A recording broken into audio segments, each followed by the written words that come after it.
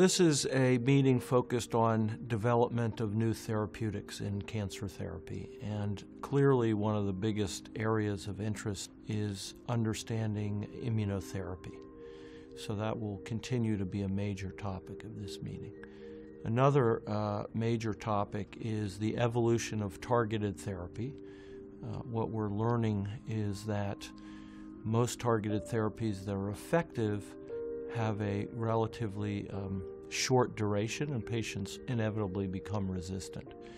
And so there's increasing focus on predicting mechanisms of resistance, and by being able to predict mechanisms of resistance, coming up with treatment options in which we combine targeted therapies, anticipating the development of resistance before it develops. So that'll be another major theme.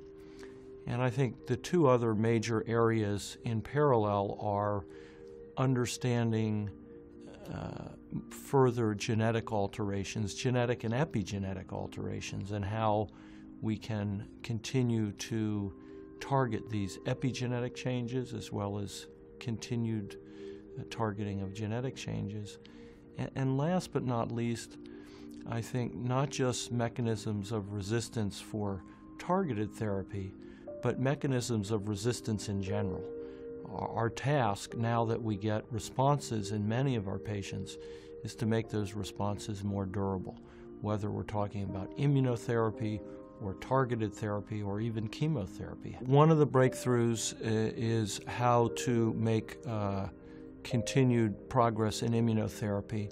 And what I mean by that is, even with our development of checkpoint inhibitors, development of chimeric antigen receptor T cells, how might we begin to combine checkpoint inhibitors? We now have at least two that are commercially available, that is PD-1 inhibitors as well as CTLA-4 inhibitors. So there'll be more information about combining both checkpoint inhibitors. There will also be more information about predictions of responding patients versus non-responding patients. We still don't have good markers to select the patients most likely to respond, but we're beginning to identify those markers, and I think there'll be a lot of discussion about that.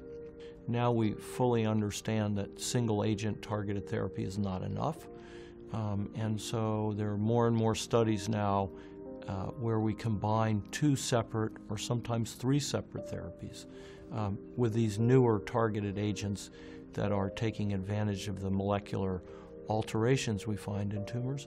And I hope and I think we'll even begin to hear about how one might begin to combine chemotherapy with both targeted agents, and also how we might think about combining chemotherapy with immunotherapy. I think young investigators probably have the most to benefit from this kind of a meeting for several reasons.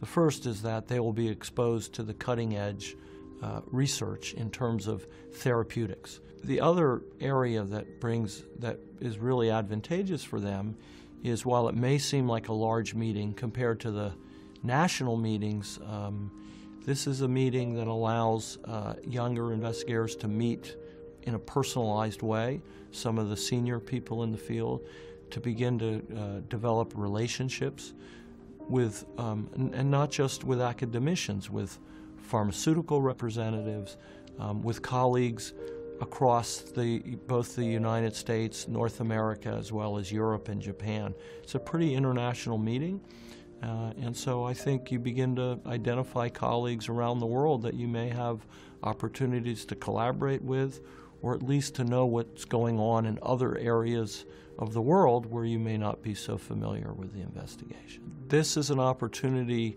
to hear the early results presented for the first time in a public forum, to meet with many investigators across multiple fields: chemists, biologists, immunotherapists, medical oncologists, radiation oncologists, and to really see where the new drugs are coming from, what they're focused on, what they're targeting, what they're combining, what the combinations are, what the toxicities are, and what drugs are going to move forward, and really present it in a forum where the information is available for the first time. So you get ahead of the curve by attending this meeting.